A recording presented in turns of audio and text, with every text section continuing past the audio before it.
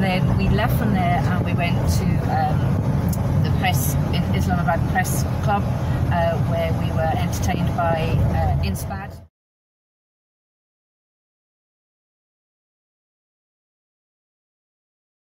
Hopefully we can find our way through people, through governance, through solutions, to let Kashmiris have their right to decide their future and to see an end to these human rights atrocities. So thank you very much. In honour of me and us and our work and KNN News, I think it was. So I received some lovely flowers. Where are my flowers, guys? Back seat. The flowers are on the back seat. No, we don't find flowers. We don't have the flowers? Leave them there.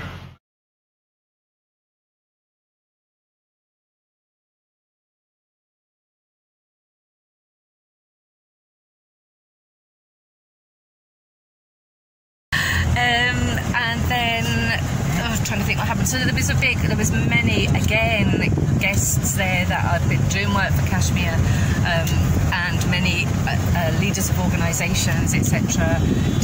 Wonderful work by President Tahir Tabazam, bringing all these people together from peace organisations, and so working under INSPAD. And it means we can share the kindness, share the work, and I think the connection really is just people with a kind heart.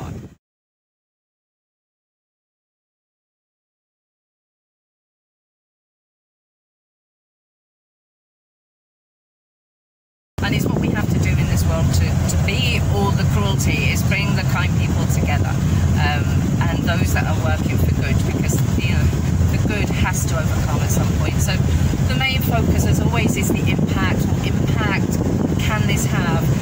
Again, I was honoured with some awards, some shields, which are lovely, and we can share this news out. We can show people how hard we are working for peace, and that can be taken seriously, that we're not doing this work for show, we're doing this work for real, and we want to be taken seriously. And I think we are doing well. Many people promoting our message. We're here, of course, to